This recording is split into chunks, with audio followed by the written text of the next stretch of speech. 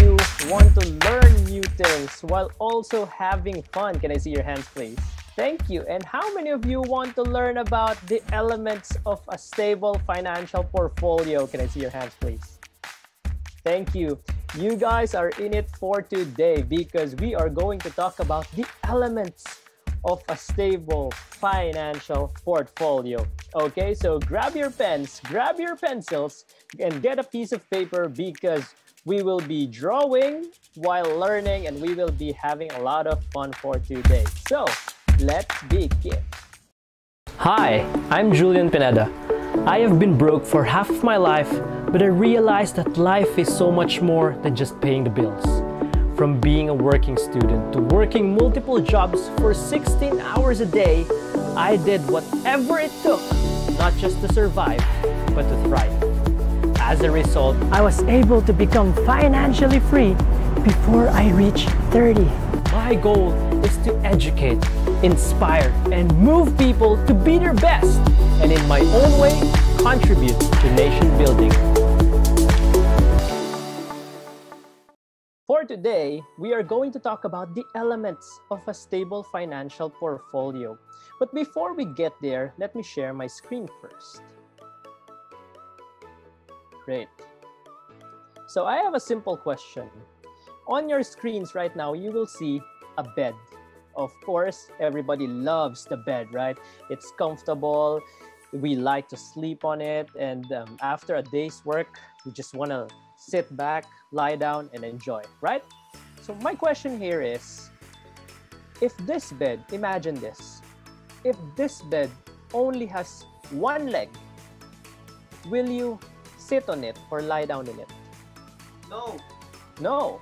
Thank you. How about if it has two legs? Will you lie down in it? No. No. Okay. Thank you. Why do you think no? Probably because it is unstable, right? Yes.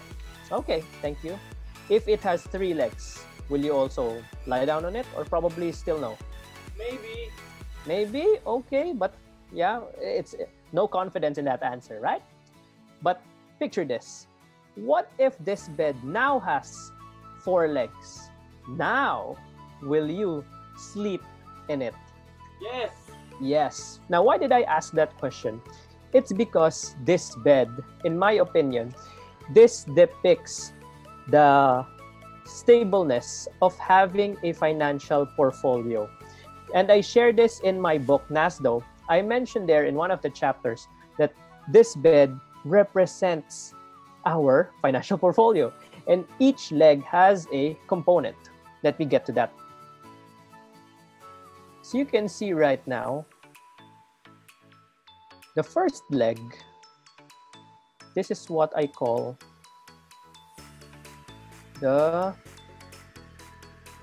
savings leg. Okay, the savings leg. So what does the savings leg mean?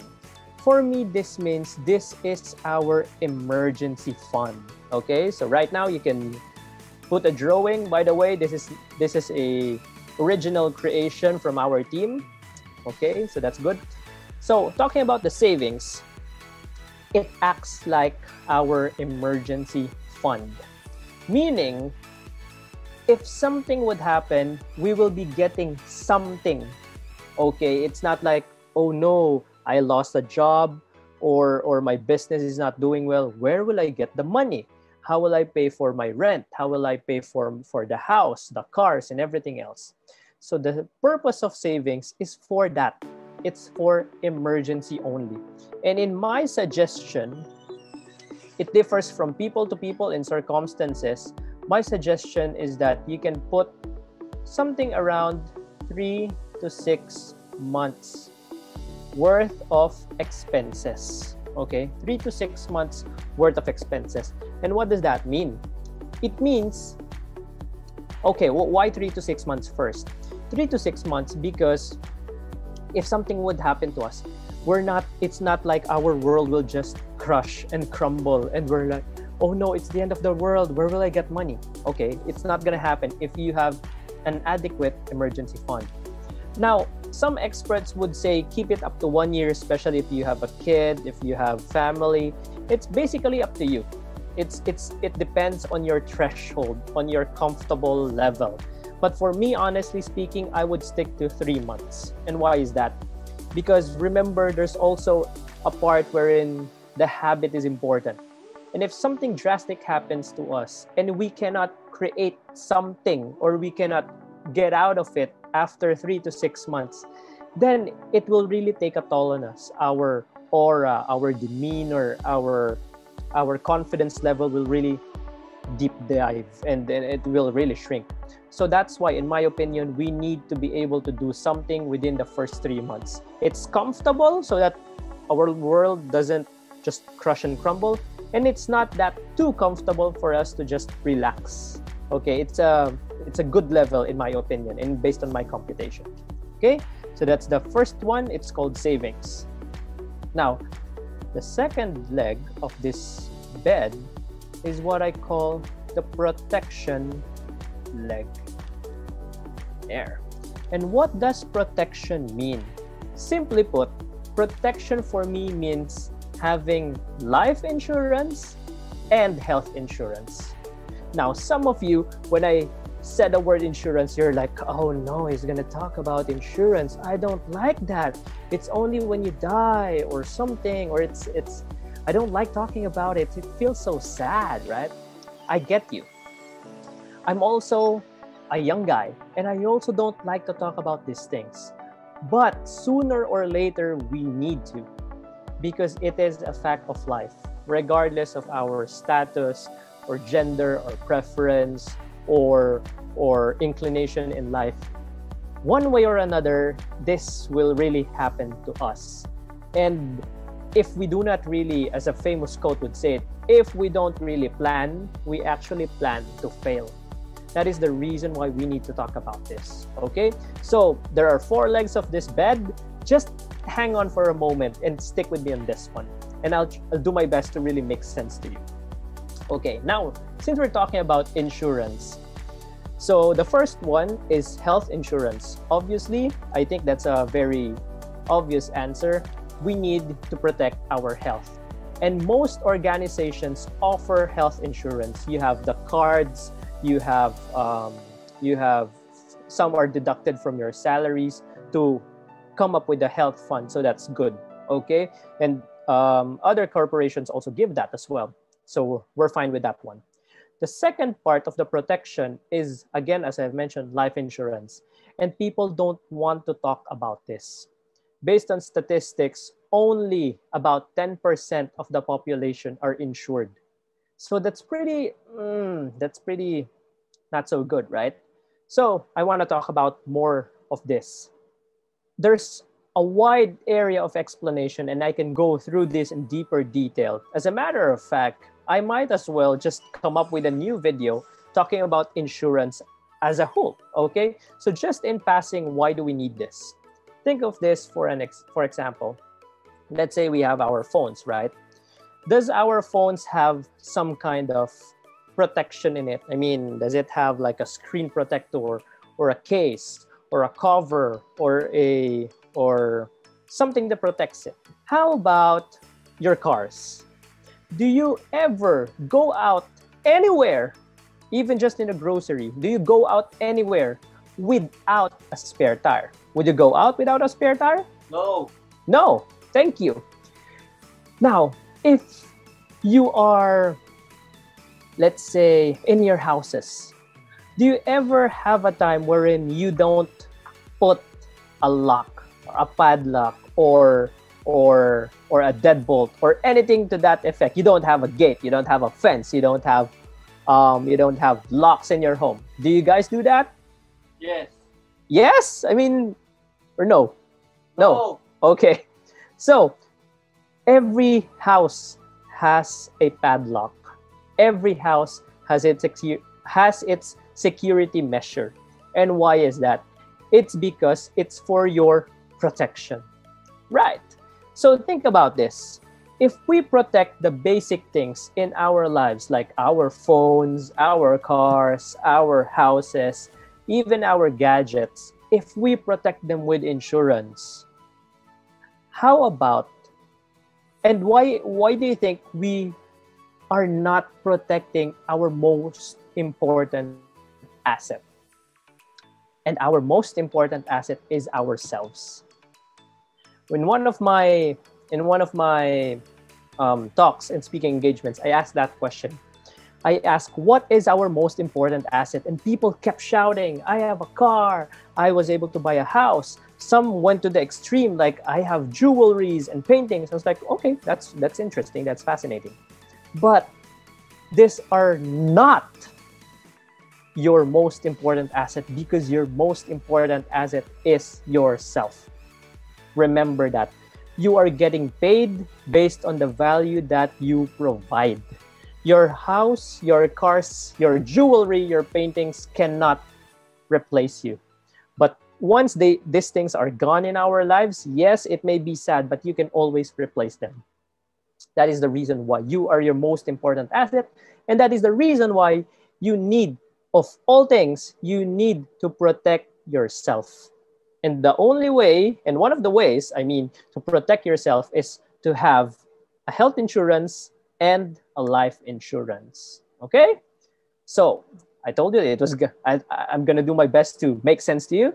And now let's move on to our third leg of our bed. Now this third leg is, some of you would like this. This is what I call, can you read it? Yes. Okay, thank you. This is what I call short-term instruments. Short-term instruments. And what are these short-term instruments? Basically speaking, these are your investments for the short term. And when I mean short term, I mean 1 to 3 years. Okay, so think about it. What are the goals or dreams that you set that you want to accomplish in the next 3 years? Probably if you are my age, probably you want to get married. Or if you are a little ahead of me, probably you're thinking about having a separate fund for your child. By this time, probably you have a child or two. Or probably you want to have your own house. Probably as of the moment, you're renting, or probably you're in a condo and you want to buy a house, right? Or probably not so big of a purchase. You're just looking to upgrade your car. So these are goals which can be easily accomplished within the next 1 to 3 years. And this particular leg is for that. It's for the short term. That's why I call it the short-term instruments. Okay? Now, lastly, this is everyone's favorite. because it helps a lot of people, of course, and it's famous, it's prominent, everyone talks about it. And these are what we call, there you go, somebody said it already. These are what we call the investments. Okay, so these investments, excuse me, wait a minute, just don't forget to hydrate.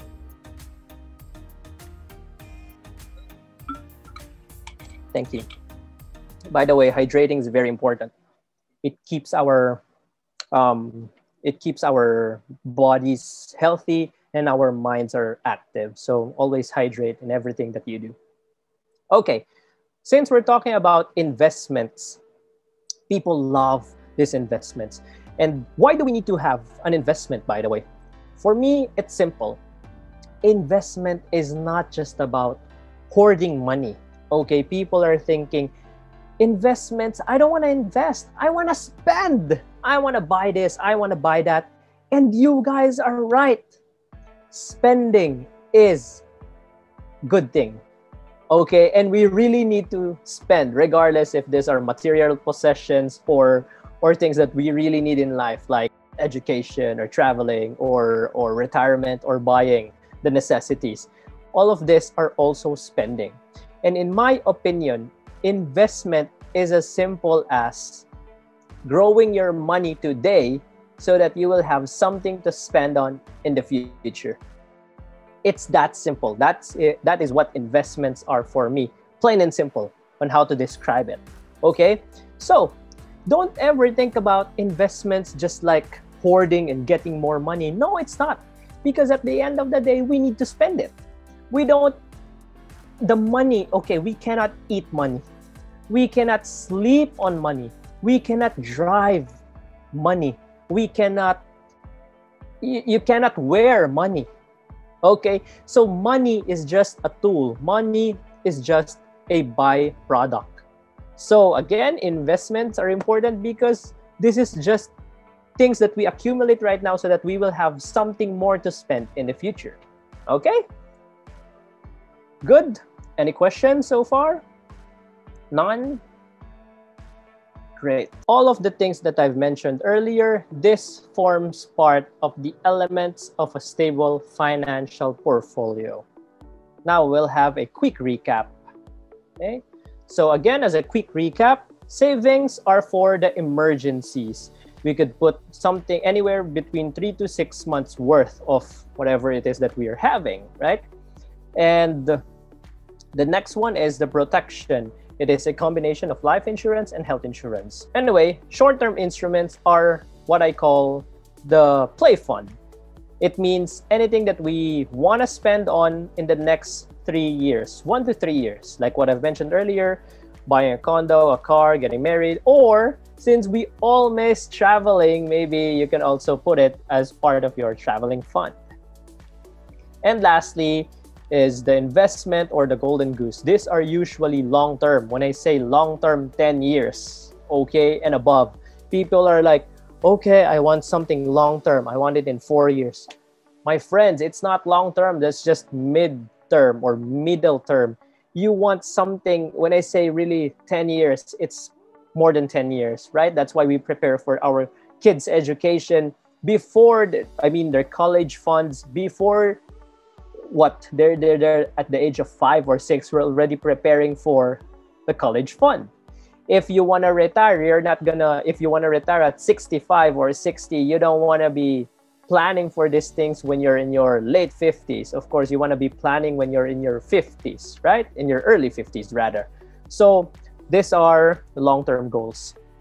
And what I want you to do for tonight is to really think about it. If the bed is a depiction of our financial, personal portfolio, where or which leg are you really strongest and which leg are you weakest? You might be thinking, Julian, I have so many savings. Good, but do you have investments or it's just really savings? And you're like, what the hell is the difference? I just told you. If it's just one leg, 2 legs, or 3 legs, you're a little bit shaky. Your portfolio is not solid. Okay? Same thing, if there are people who are just really gung-ho or really solid when it comes to investing, but you don't value insurance, my friend, again, you are your most important asset. So before you sleep tonight, think about this. In these 4 areas, in these 4 legs, where are you strongest and where are you weakest? Or are you even balanced? If you are balanced, congratulations, you're doing a good job, keep it up. If you're not balanced, maybe it's time to consider making or putting aspects or considering all the aspects of this bed. Now, moving forward, you might be thinking, okay, so Julian, I'm now ready to proceed. So what's the next step? Where do I put my money? Of course, you might be thinking that one. Easiest answers. Okay, I'll just run through this really quickly. For the savings, it's very, very easy. You can open a regular savings account in your bank of choice. Okay, so since savings is for emergencies, you want something that is easily accessible to you, something that you can get easily, like proximity wise, convenience wise. That's important, but don't make it So convenient because the tendency is you will be getting money from that savings account, even if it's not for savings, even if it's not for emergency. Okay. So make it a little bit harder, but also convenient so that when you need it, you can get it. Some people want to put savings in their houses, in their piggy banks, or just at home. It's also good, but there's risk in that as well because, of course, like pests and termites might eat it up, or theft. So it's I suggest just open a regular savings account in a bank. Okay. The next one, of course, is the protection. And I would suggest that you get a policy from an insurance company. Okay, I'm really hinting on you in this one. It's called a policy, and it is from an insurance company. I know some of you might be raising your eyebrows and you're like, oh, it's a scam. Like my friend, my parents, my uncle, my auntie, my whoever, at least somebody invested in a company, in an organization before, and they didn't make money or they lost the money. So I don't want to badmouth anything or any organization. So I'm giving you a hint already. It is a policy from an insurance company. And of course, again, as I mentioned, this is probably a sensitive topic, and as requested by a lot of people, I can also come up with another event or another video specifically talking about this one. Okay, so stay tuned for that one. Now, moving forward, we also have the short-term instrument. And where do I invest my short-term instruments? For me, it's simple. I can choose anywhere between a corporate note or a treasury bill to one of the things that are a little bit controversial as of the moment. But in the short term, I think I believe it's something that it's a good thing that we need to put money on. It's in cryptocurrencies and of course the Forex market. We don't really invest in this much, but it's good in the short term. And of course, lastly is our investment or our long-term investment, if you may. And where do I put my money? Of course, in blue chip stocks or corporate bonds. Corporate bonds, these are instruments that give you fixed and guaranteed returns regardless of what's happening in the economy or in the market. It's not that volatile, so your money is safe and you earn passive income from it. Blue chip stocks, if you're looking for growth and massive growth of your funds, probably it's not the best choice. But again, it is good because it is for the long term. If it's short term, you may not get that much attention, you may not get that much returns, but in the long term, you will, because you are putting your money in established companies. Okay, now even if it's not blue chips, if we're talking about long-term investments, stocks is also a very good way to invest in. Okay, so for today, we talked about the elements of a stable financial portfolio, and we used the bed as an analogy for that one. Now, do you have any questions, or do you want to expound on a particular leg or a particular topic? Now, comment below so that we can talk about it and I can explain it further. Or maybe, just maybe, like the insurance topic, we can come up with a separate video specifically to answer your most hard-pressed questions. Okay, so that's it for today. Thank you, and just comment below.